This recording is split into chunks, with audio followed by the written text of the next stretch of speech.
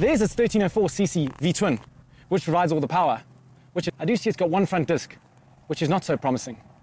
But if it goes even Entertaining because if there's one place a radical cruiser like the Stryker shouldn't be, it's the track. They don't work in this environment, including foot-forward controls and a big torquey V-twin engine. Cruising, where the Stryker undoubtedly cuts a dashing figure. It cares not a jot that its ground clearance is limited, single front brake disc is ample for the road, which is where you'll want to show off the Stryker's, striking looks. Waist and a fat tank, this is traditional muscle bike territory. A glitzy single Stryker is a no-frills cruiser with a distinctly aggressive attitude.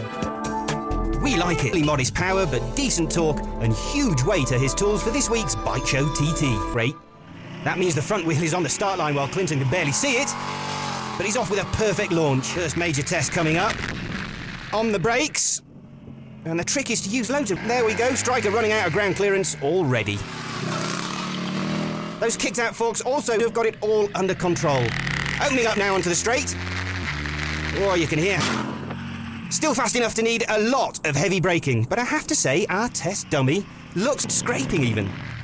Now into the part of the track that uses the most lean angle, so we should ridden.